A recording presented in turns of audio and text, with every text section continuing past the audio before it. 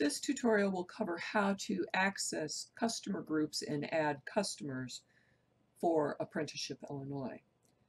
Once you are logged into Illinois workNet, go to the brown ribbon and click the drop-down arrow. Go to Customer Support Center from the Partner Tools side. Once on the Groups page, you'll look for the group that you want to use, which is Apprenticeship Illinois. Click on the group. It will take you to a dashboard type page where you will see different items, customers, partners, capacity building activities. Enter the name of the customer that you're looking for here, or if you want to add a customer, you can add a customer here. If you are importing a group of customers that are not case managed, you would import them here. We'll cover that in another video. To add a customer, you click the button and you add this information. Once you have the information entered, you want to make sure that you confirm your email and they are correct, and that you confirm the Social Security number and they are correct. Then click on Search for Existing Customer.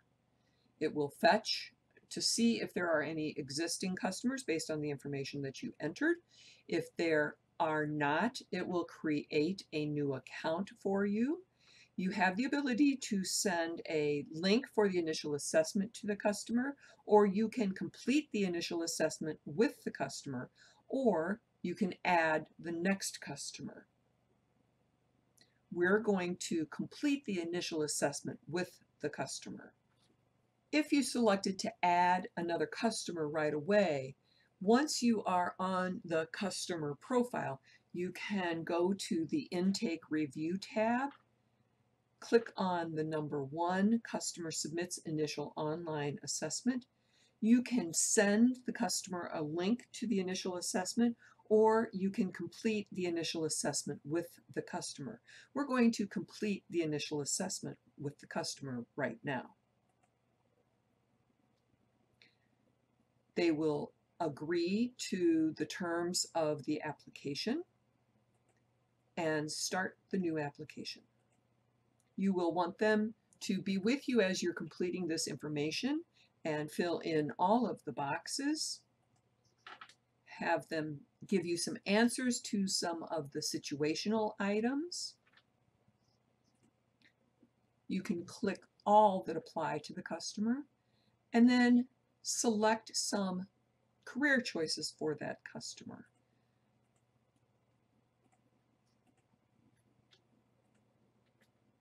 What type of work would they be interested in doing?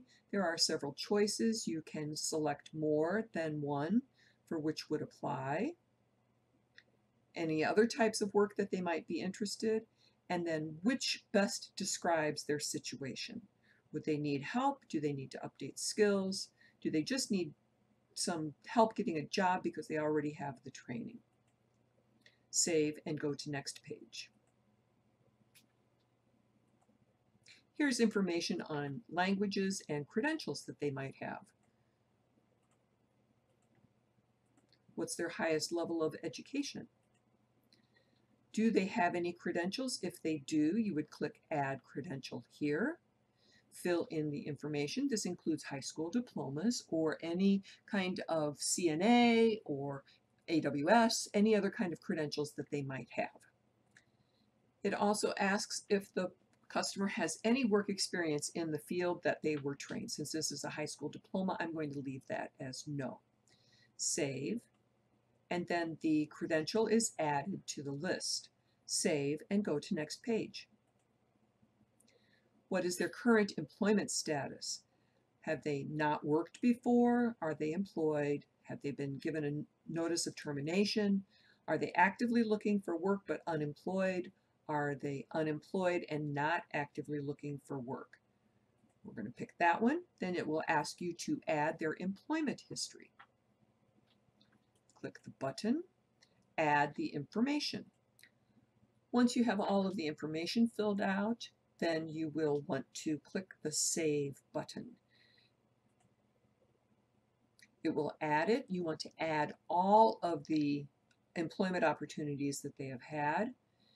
There are a number of questions here that you can answer with the help of the participant. Once the questions are answered, click Save and go to Next Page. What are their immediate employment goals?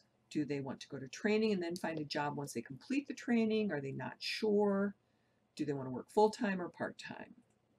Save and go to Next Page.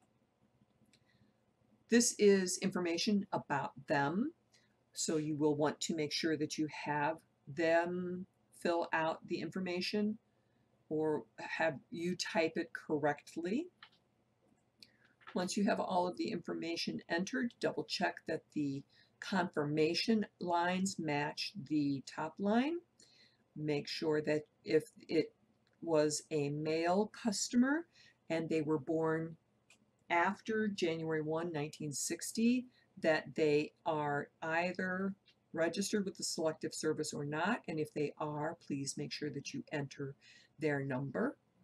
Then save and go to Next Page. Then we have some emergency contact information that we'll want to fill out. Once you have the information filled in, go and click the Save and go to Next Page.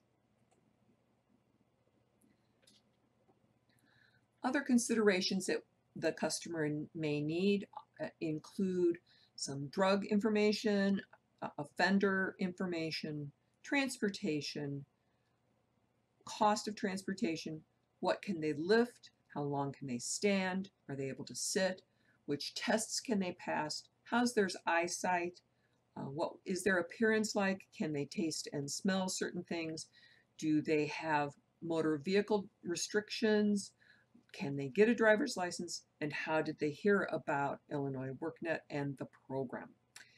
Once they have answered all of those questions, you want to submit the application. It takes you back to the customer intake review page where you can then begin the eligibility review.